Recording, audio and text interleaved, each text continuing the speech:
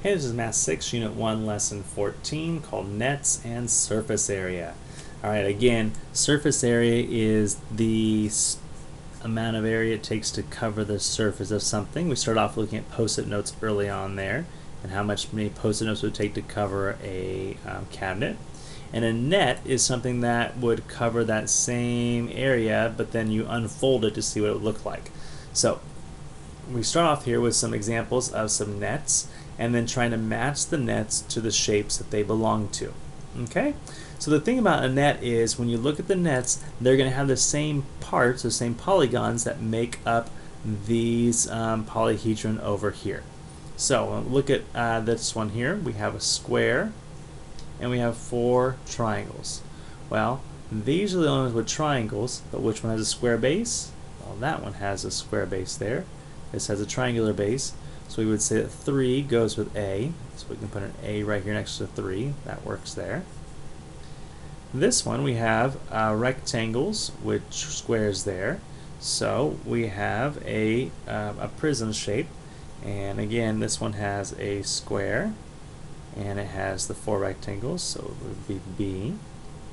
For C we have a triangular base and the triangles fold up, so that looks like number 4. C. And here we have 3 rectangles and 2 triangles for a triangular prism. So that matches this one right here, the triangles, and those shapes fold up. And then all the squares together form a nice cube. So we have E right there. Again, just something to start to visually see how those look. If you have larger ones of these, if your teachers provided them, it's really good to be able to see how you could fold those up, tape them together to make these 3-dimensional shapes, the polyhedron that are right here. This next activity, it said your teacher will give you the nets of 3 polyhedra to cut out and assemble. Right, so he or she's going to give you some larger nets that then you can cut out and you can fold to make the polyhedra we're going to talk about there. Alright, so hopefully you do that. So if you haven't done it yet, push pause, cut them out, put them together, and then press play and let's see what you got. So we're going to name the polyhedra that they would form. This first one, we can see that we have a lot of rectangular shapes there, and we're going to fold that up to have a small little box basically, and we would call that a rectangular prism is what that's going to be there. On the next one, because it has a square base and it has these triangles, it is going to be a pyramid, and we would refer to that as a square pyramid. The square is referring to the kind of base that it has. Alright? And the last one here, it's set up a little funny, but it does work out just fine. This one, because it has a triangular sides here, and there's 2 of them, and we have these rectangular shapes here, this would actually come together to make a triangular prism. Alright, so those are the 3 shapes that you're going to have. Now the next question on the next page wants us to find the surface area of each polyhedron and explain your reasoning clearly. So to do that, I'm going to come back to this side over here, and let's take a look at what we have to figure out the surface area. Surface area is going to be all the places that are blue. That's essentially what we're going to do, because everything that you see when it folds up becomes part of the surface area of the polyhedron. So on the first one, we know we have these little strips which are a length of 1, 2, 3, 4, 5, 1, 2, 3, 4, 5. So I know I have the sides of a length of 5 and another 5. Here, these parts are 1, 2, 3, 4, 5, 6. 1, 2, 3, 4, 5, 6. So a 6 and a 6. This larger rectangle is a 6 by 5, which makes it 30. Right? And this one is a 1, 2, 3, 4, 6 by 1, 2, 3, 4, 5 by 5, so it's also 30. So we have a 30 and a 30. When I add up all those areas, that will give me the surface area of A. So I have 10 plus 12 is 22. So we have 6 plus 2 is 8. So this has a surface area of 82. On the next one, we have the square, first of all, which has an area of 4 by 4, which is 16. And then I have this triangle, which is 1/2 of the base, which is 4, times the height, which comes down right there, which is 1, 2, 3, 4. And what else? These are all the same. So I can actually do this and multiply it by 4 because it's the same triangle 4 times. So 1/2 the base times the height times 4 triangles. So half of 4 is 2. 2 times 4 is 8. And 8 times 4 is 32 altogether. So I'll take the 32 for the triangles, add it to the 16 of the square, and I end up with a surface area of 48 square units. And this last one here, we have a rectangle shape, which is a 3 by 5. So 3 times 5 is 15. Here we have a 3 by 3, which is 9. Here we have a 3 by 4, which is 12. And this triangular shape, I could copy it over here by moving that over there, and I have a 3 by 4, which is also 12.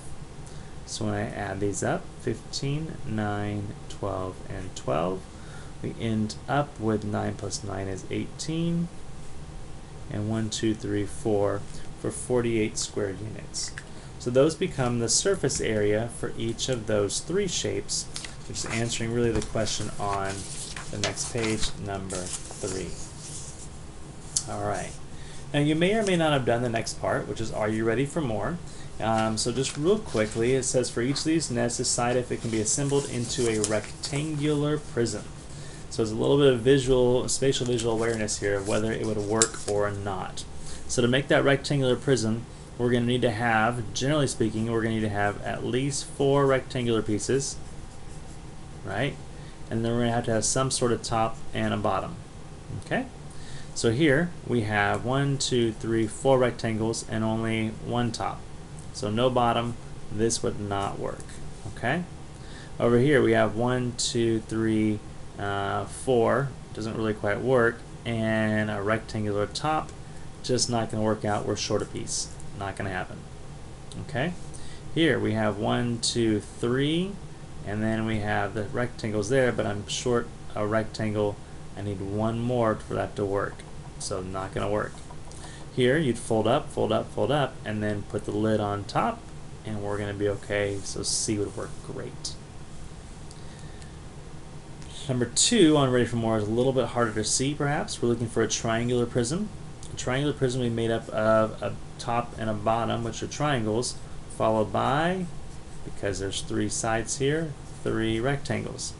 So we can see that it has 3 rectangles, 2 triangles, 3 rectangles, 2 triangles, 3 rectangles, 2 triangles, 3 rectangles, 2 triangles. So that means they all have the right number of shapes. The question is if they fold up and work together. If I fold this rectangle up, I definitely have a flap here to make one of the bases. But what about this side over here? It's not going to work, right? I can't get that one to flip all the way over, so I'm going to be short of the side over there. I have an empty hole, not going to work out. For B, if I fold it and I fold it again, how am I going to get a shape to come off of this side? Right? I don't see how that's going to work there. I'm not going to be able to get that to close up. It's just not going to come together nicely. So B is not going to work. C is a little bit trickier. It looks like maybe it wouldn't work, but actually C would work. It'd be kind of fun. If you have these with you, if your teacher has them, try to make that one. This is a fun one to make just because how it folds over.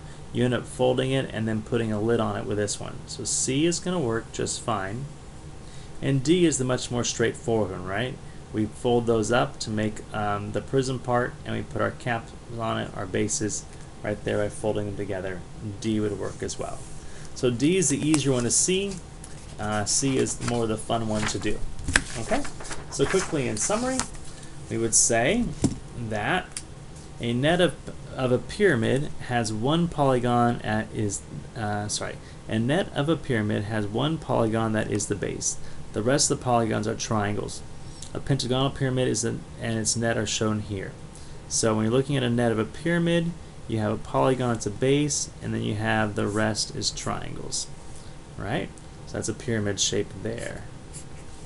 A net of a prism has 2 copies of a polygon, that's the base, and the rest is rectangles. So we have the base and the rest are rectangles. In a rectangular prism, there are 3 pairs of parallel and identical rectangles. Any pair of these identical rectangles can be the base. So any one can be the base. It really doesn't matter. They're all identical. Whether you want to go top and bottom, or sides, or front and back, they're identical, so they all work out as bases without a problem. Okay? And so for instance, the net of a rectangular prism shows 3 pairs of rectangles. We have 4 units by 2, we have 3 by 2, and we also have 4 by 3. And by adding all those rectangles up, we can come up with a surface area, which is 52 square units, because when you add them up, you get 52. All right, we're going to pause there, and you're going to do your homework, and then we'll come back and we'll check it together.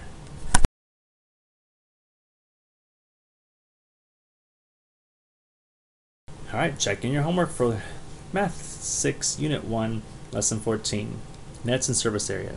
Can the following net be assembled into a cube? Explain how you know, and label the parts of the net with letters or numbers if it helps you explain. Okay, so can this work? Well, if we fold this up, what we're going to see is that I can fold this into the the outside parts. Right, that's going to fold together to make that little shape there. Easy enough. And I could fold the bottom down. That could be a nice bottom there, no problem.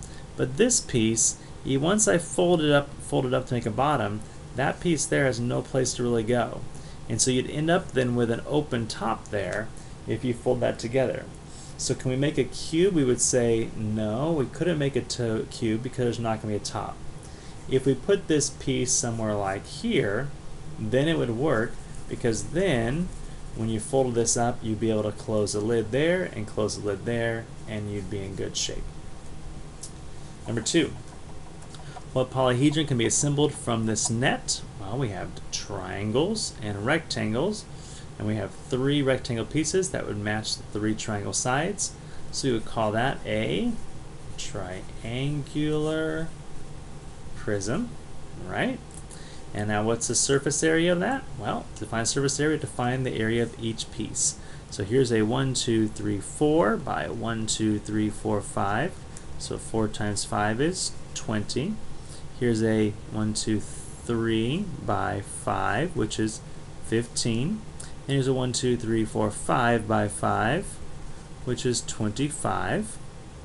And then we have these triangles which match, so I can move them down there and do one of these fancy reconstruction things, and I have a 3 by 4 for 12.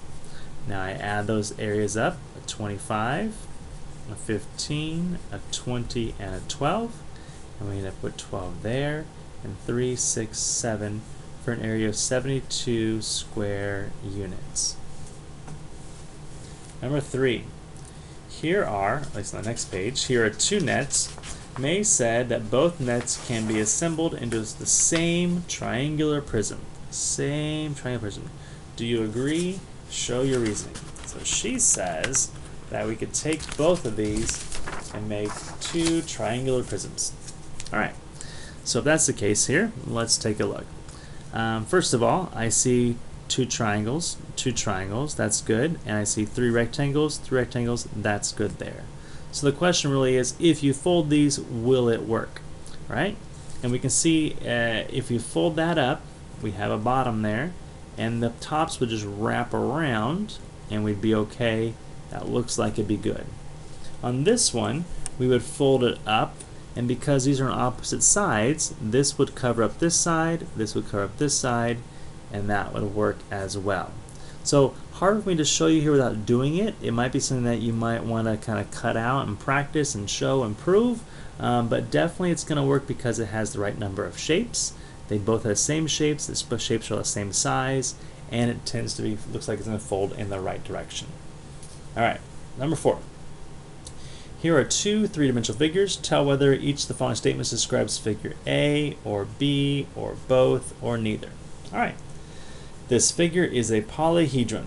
So polyhedron means It's a three-dimensional shape with edges made out of polygons. They both have that. That is true for both of them. This figure has triangular faces. I see a triangle. I see a triangle. That looks like both.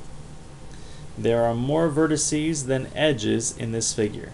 Vertices, 1, 2, 3, 4, 5, 6 vertices. Edges, 1, 2, 3, 4, 5, 6, 7, 8, 9. So that's a no for that one. And vertices, 1, 2, 3, 4. Edges, 1, 2, 3, 4, 5, 6. So more vertices and edges. I don't see that at all, so that would be a neither. This figure has rectangular faces. I see that here in A, but not in B. So we'll say A. This figure is a pyramid. That's a triangular pyramid, and that is an actual pyramid. We'd go with B. There is exactly one face that can be the base for this figure. Exactly one face that can be the base of the figure. Well, for this, that could be the base or that could be the base, so that's not going to work. And on this one, just because of how it's shaped, I could tilt it over and now that becomes the base. I could tilt it this way and that becomes the base. So that's going to be a neither one because anyone can be base. This might work if you had a square at the bottom, right? A square pyramid. Then you'd have exactly one base. But we don't have that. The base of this figure is a triangle. Well, that's true for this one for sure. Okay, and this one is also a base, so that's true for that one as well. This figure has two identical and parallel faces that can be the base. Well, that's going to be A for these two triangles. Works right there. Alright, and then our last one here, we have select all the units that can be used for surface area and explain why the others don't work. There are two more choices on the back side of my paper here. We also have square inches, and F is square feet. So rather than flip it over, I'm just right in there. So, which ones work for surface area? Square meters? Yes. Area is always squared, so square meters will work just fine. Feet? Nope, that's just a unit of measurement. Not for surface area. Not area, that's just how you measure it. Centimeters, nope, it's just a unit for measuring. So length, it's great, but it's not the area. That's like two-dimensional, right? It's just, or just a singular line. Cubic inches, that's what we use for volume. When you talk about cubic stuff, that's volume. Square inches, yes. Square feet, yes. So we'd say A, E, and F. All right, and there's one more to go here. Let's flip the page. Find the area of this polygon and show your reasoning. So, many ways you could do this. We can do some decompose it and then put it back together. So I'm going to draw a line there to make a triangle, draw a line there to make a triangle, draw a line across there to make a triangle. So now I have 3 triangles and 1 rectangle. This triangle right here has 1/2 times a base, 1, 2, 3, and a height of 2. So half of 3 times 2 becomes, half of 2 is 1, becomes simply 3. So we have an area of 3 right there, which means that's an area of 3 as well. The rectangle has a length of 1, 2, 3, 4, 5, 6 times 1, 2, 3. 6 times 3 is 18. And then here we have a length of 3 with a height, a length of a base of 6 and a height of 3. So we have half of 6 is 3 times 3 is 9. So this shape right here has an area of 9. So 9, 3, 3, and 18. We add those together. And we end up with 17, 18, 19, 20, 21, 22, 23. And 2 plus 1 is 3. So 33 cubic, 33 square units is what we'd have for that one. Alright, that's it for the day. Have a great one, and we'll see you next time.